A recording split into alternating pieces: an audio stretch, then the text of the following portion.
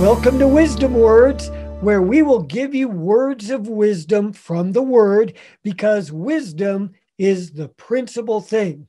Therefore, get wisdom, and with all you're getting, get understanding. Now, each and every day, I'll be doing something I've done off and on for years myself, and that's to read a chapter of Proverbs that corresponds to the day of the month by number. As I do so, I encourage you to follow along in your own Bible. And after reading the chapter, I'll follow that with a short meditation on one verse or a couple of verses from that chapter. And I'm hoping that this will help you develop your own daily program using the book of Proverbs, because that's where wisdom resides. I want to not only recommend that you read a chapter of Proverbs every day, but also to spend some time meditating on a verse or a short passage from that chapter. As you do that, you're going to be amazed at how the Holy Spirit is illuminating that passage and stamping it into your understanding. Now, let me say that today, I'm doing this a little bit late. Please forgive me, but I am excited about today's wisdom words. Praise God. If you haven't done so already, please prepare yourself by opening to Proverbs chapter 8. If you need to, go ahead and pause the recording and grab your Bible, and then we will read. But just before doing that, let me pray. Praise God. Let's pray together. Father, in Jesus' name, we thank you for the spirit of wisdom and revelation in the knowledge of Christ.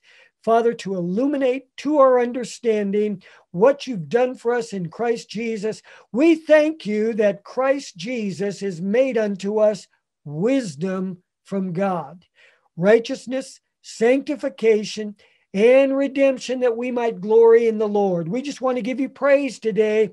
We ask, Lord God, that you will show us something, Father, from the words of Proverbs chapter 8 that we've never seen before. And we just thank you that it'll be a practical word. We just want to give you thanks for it in advance. In Jesus' name, amen. Praise God. If you agree with that, say amen. Hallelujah. Let's begin here in chapter 8. Now, again, I'm reading from the King James Bible, but I'm not reading it King James. Praise God. I'm updating some of the language as I go.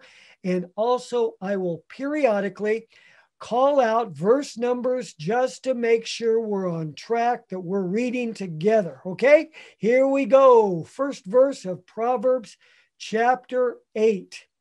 Doesn't wisdom cry and understanding put forth her voice? She stands in the top of the high places, by the way in the places of the paths. She cries at the gates, at the entry of the city, at the coming in at the doors.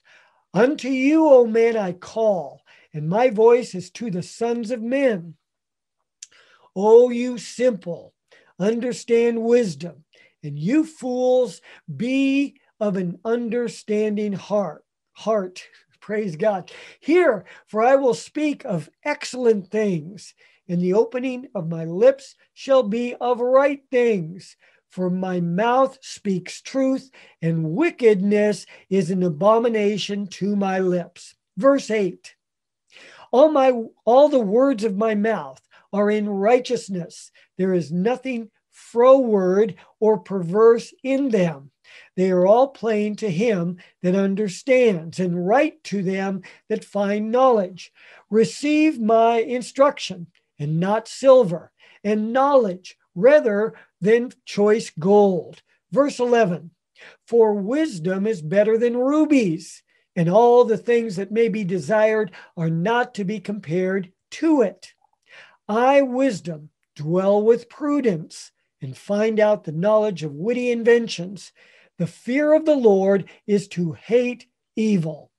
Pride and arrogancy and the evil way and the froward mouth do I hate. Counsel is mine, and sound wisdom. I have understanding. I have strength. By me kings reign, and princes decree justice. By me Princes rule, and nobles, even all the judges of the earth. I love them that love me, and those that seek me early shall find me. Verse 18. Riches and honor are with me, yes, durable riches and righteousness. My fruit is better than gold, yes, than fine gold, and my revenue than choice silver. I lead in the way of righteousness in the midst of the paths of judgment, that I may cause those that love me to inherit substance, and I will fill their treasures. Verse 22.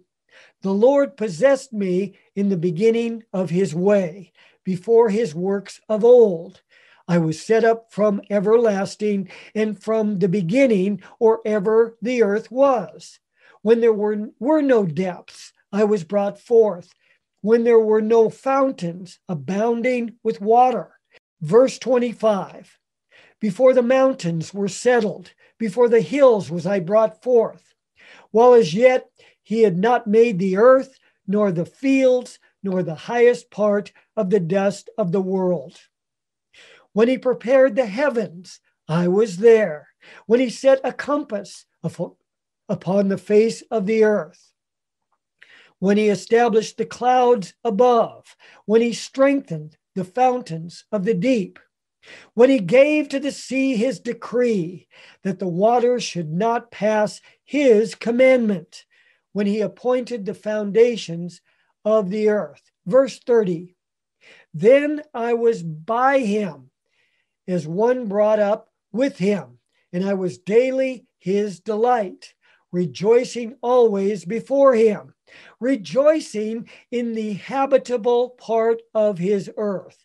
And my delights were with the sons of men. Now therefore, hearken unto me, O you children, for blessed are they that keep my ways. Hear instruction, and be wise, and refuse it not. Verse 34, blessed is the man that hears me, watching daily at my gates, waiting at the posts of my doors.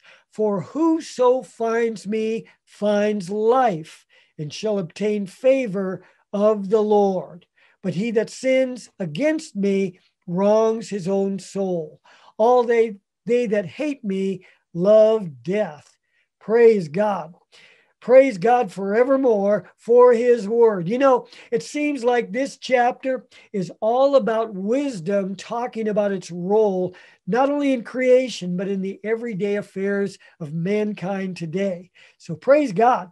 For today's meditation, there were so many verses I could have chosen. And as time goes on, I'm sure I will discuss a number of these.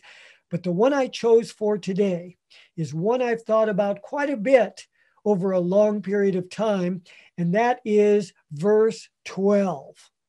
Now, some things that contribute to a successful life are thoughtfulness, creativity, objectivity, ideas, and concepts. If one were to acquire a lot of financial wealth and yet not be a thoughtful person, they still would not be happy. Verse 12 says, I, wisdom. You see, once again, wisdom is personified. I, wisdom, dwell with prudence and find out the knowledge of witty inventions. Now, you just can't read a passage like that without stopping to look up a couple of the words used. At least I can't. Prudence is not a word we use often today, at least not in the same way. We think of prude or prudence as being shy or reserved, but the word prudence in the King James Bible is from a Hebrew word meaning trickery, discretion, guile, or subtlety. So wisdom lives with trickery, discretion, guile, or subtlety. Now, of course, we're using these words in a positive sense. So basically, we're talking about a state of mind that is always thinking, creating, problem solving. But let's read on. Not only does wisdom live with a creative mindset, but it finds out or it searches out the knowledge of witty inventions. Now, what is that talking about? All this thoughtfulness and subtlety that lives with wisdom will cause you to find things out and solve problems. I love the phrase witty inventions. In the Hebrew, witty inventions means plans, devices, intents, machinations. Praise God. Witty inventions, by the way, is all one word in the Hebrew. It means a creative idea when you need it. Don't you just love those word studies? Praise God, I sure do. What we're talking about is following a problem all the way through to a solution, a conclusion of the matter. In other words, the wisdom of God will cause you, as it were, to be the smartest man in the room, as we say, because you have the solution to the problem at hand. The wisdom of God is very practical. It's not just heady or high-minded or scholarly. It's certainly not prideful. It helps you in the nitty-gritty of life. In whatever situation you face, at school, on the job, with your family, whatever it is, God's wisdom will deliver the answer that you need when you need it. If you need to know where to invest money, if you're wanting to know how to solve a health problem, if you need to understand what chemical properties are necessary in order to create a certain reaction, or you need some guidance regarding an exercise program or a relationship issue, well, it doesn't matter what we're talking about. Wisdom dwells with discretion, guile, subtlety, and it finds out the knowledge necessary to give you the devices, the plans, the intents, the cogitations, the machinations necessary in order to give you what you need intellectually and emotionally when you need it. And that's today's wisdom words. I hope you find this to be a blessing to you. I want to remind you again today that if you go to our website, you can leave a prayer request. Our website is ambassadorministries.org. That's ambassadorministries.org. Be sure to like, comment, subscribe, and share this video. And may the Lord bless you richly in every way.